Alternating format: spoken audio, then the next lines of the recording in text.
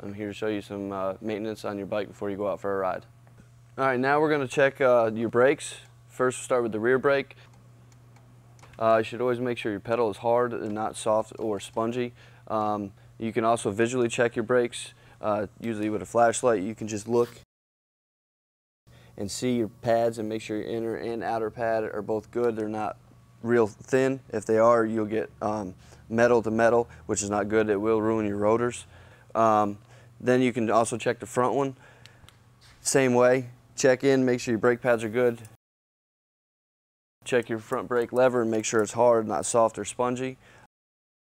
You need to keep your brakes checked and make sure that they are working correctly, or else you could have some bad damage.